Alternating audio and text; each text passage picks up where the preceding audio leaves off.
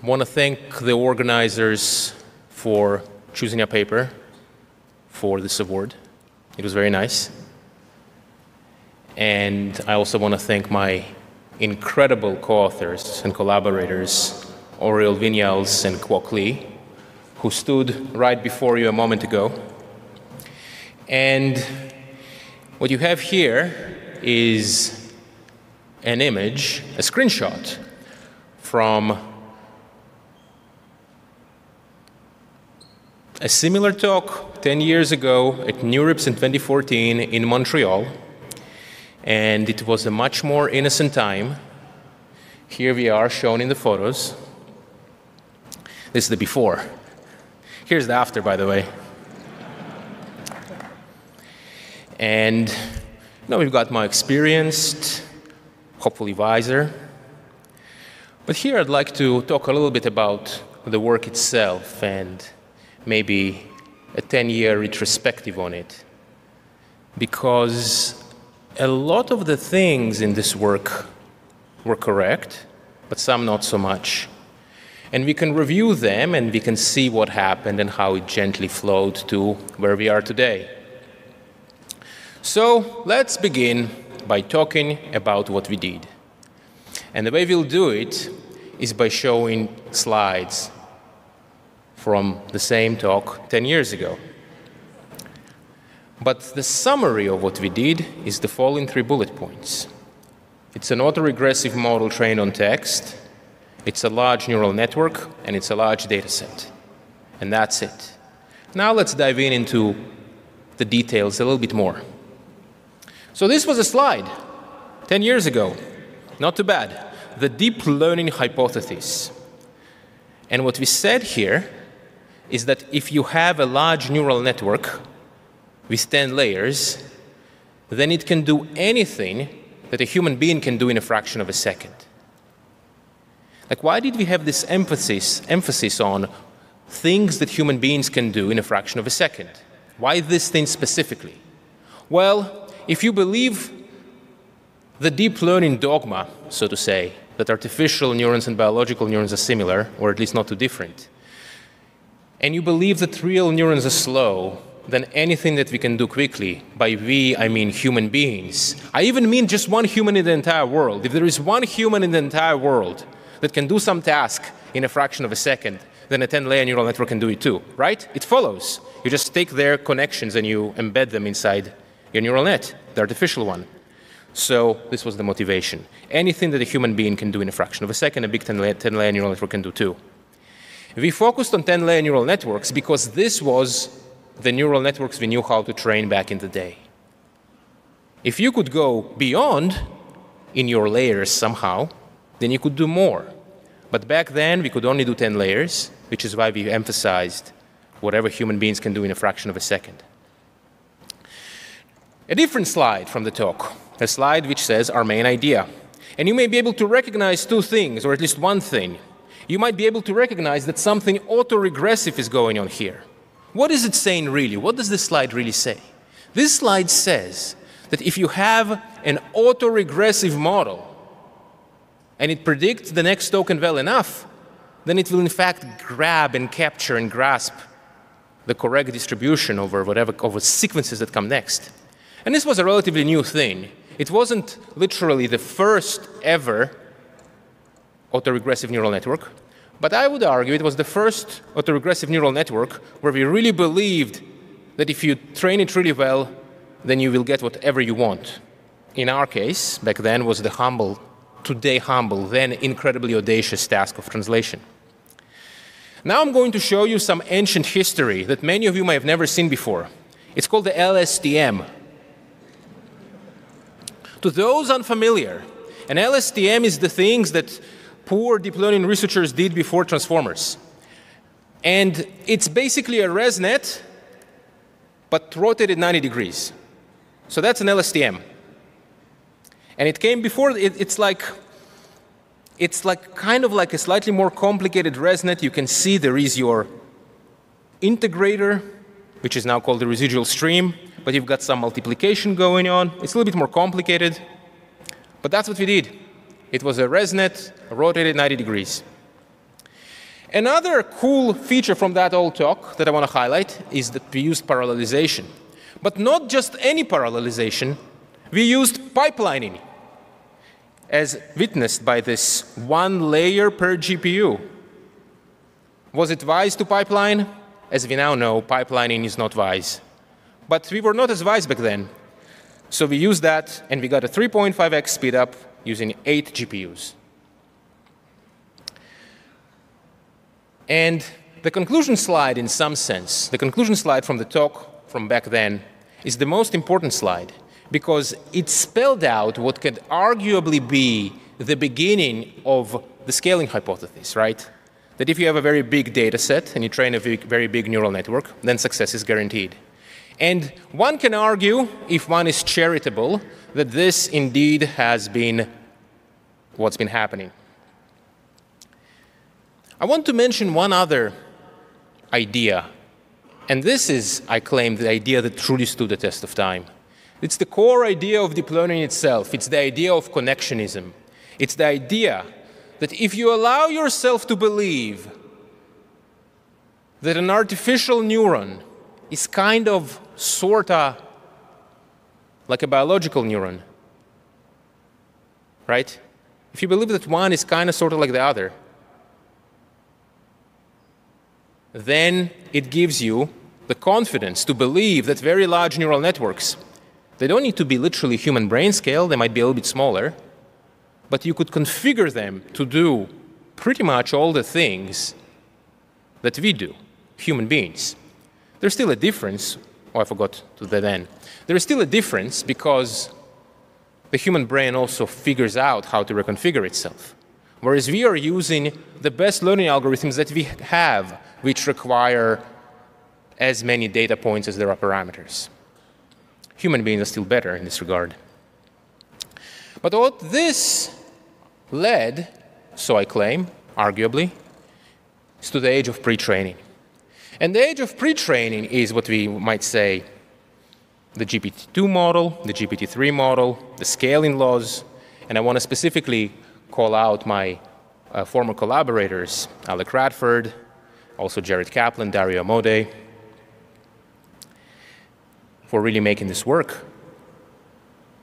But that led to the age of pre-training, and this is what's been the driver of all of progress, all the progress that we see today. Extra large neural networks, extraordinarily large neural networks, trained on huge data sets. But pre-training as we know it will unquestionably end. Pre-training will end. Why will it end? Because while compute is growing through better hardware, better algorithms, and larger clusters, right? All those things keep increasing your compute. All these things keep increasing your compute. The data is not growing because we have but one internet. We have but one internet. You could even say, you can even go as far as to say that data is the fossil fuel of AI. It was like created somehow, and now we use it, and we've achieved peak data, and there'll be no more. We have to deal with the data that we have. Now, it's still let us go quite far, but there's only one internet. So here, I'll take a bit of liberty to speculate about what comes next. Actually, I don't need to speculate because many people are speculating too, and I'll mention their speculations. You may have heard the phrase agents. It's common, and I'm sure that eventually something will happen, but people feel like something agents is the future. More concretely, but also a little bit vaguely, synthetic data. But what does synthetic data mean? Figuring this out is a big challenge. And I'm sure that different people have all kinds of interesting progress there. And an inference time compute, or maybe what's been most recently, most vividly seen in O1, the O1 model, these are all examples of things, of people trying to figure out what to do after pre-training. And those are all very good things to do. I want to mention one other example from biology, which I think is really cool. And the example is this. So about many years ago, at this conference also, I saw a talk where someone presented this graph. But the graph showed the relationship between the size of the body of a mammal and the size of their brain. In this case, it's in mass. And that talk, I remember vividly, they were saying, look, in biology, everything is so messy, but here you have one rare example where there is a very tight relationship between the size of the body of the animal and their brain. And totally randomly, I became curious at this graph. And so I went to Google to do research to look for this graph. And one of the images in Google Images was this. And the interesting thing in this image is, you see, like, I don't know, is the mouse working? Oh yeah, the mouse is working, great. So you've got this mammals, right? All the different mammals. Then you've got non-human primates. It's basically the same thing. But then you've got the hominids. And to my knowledge, hominids are like close relatives to the humans in evolution. Like the Neanderthals. There's a bunch of them. Like it's called Homo habilis, maybe. There's a whole bunch. And they're all here. And what's interesting is that they have a different slope on their brain-to-body scaling exponent. So that's pretty cool. What that means is that there is a precedent, there is an example of biology figuring out some kind of different scaling. Something clearly is different. So I think that is cool. And by the way, I want to highlight, this x-axis is log scale. You see this is 100, this is 1,000, 10,000, 100,000, and likewise in grams. 1 gram, 10 gram, 100 grams, 1,000 grams. So it is possible for things to be different. The things that we are doing, the things that we've been scaling so far, is actually the first thing that we figured out how to scale. And without doubt, the field, everyone who's working here, will figure out what to do. But I want to talk here, I want to take a few minutes and speculate about the longer term. The longer term, where are we all headed? Right, we're making all this progress. It's astounding progress. It's really, I mean, those of you who've been in the field 10 years ago and you remember just how incapable everything has been, like, yes, you can say, even if you kind of say, of course, deep learning, still to see it is just unbelievable. It's completely, I can't convey that feeling to you. You know, if you've joined the field in the last 2 years, then of course you speak to computers and they talk back to you and they disagree, and that's what computers are. But that hasn't always been the case. But I want to talk to you a little bit about superintelligence, just a bit, because that is obviously where this field is headed. This is obviously what's being built here. And the thing about superintelligence is that it will be different qualitatively from what we have. And my goal in the next minute to try to give you some concrete intuition of how it will be different so that you yourself could reason about it. So right now we have our incredible language models and they're unbelievable chatbots and they can even do things, but they're also kind of strangely unreliable and they get confused while also having dramatically superhuman performance on evals. So it's really unclear how to reconcile this. But eventually, sooner or later, the following will be achieved. Those systems are actually going to be agentic in a real ways, whereas right now, the systems are not agents in any meaningful sense. That might be too strong. They're very, very slightly agentic, just beginning. It will actually reason. And by the way, I want to mention something about reasoning, is that a system that reasons, the more it reasons, the more unpredictable it becomes. The more it reasons, the more unpredictable it becomes. All the deep learning that we've been used to is very predictable because if we've been working on replicating human intuition, essentially. It's like the gut feel. If you come back to the 0.1 second reaction time, what kind of processing we do in our brains? Well, it's our intuition. So we've endowed our AIs with some of that intuition. But reasoning, and you're seeing some early signs of that, reasoning is unpredictable. And one reason to see that is because the chess AIs, the really good ones, are unpredictable to the best human chess players. So we will have to be dealing with AI systems that are incredibly unpredictable. They will understand things from limited data.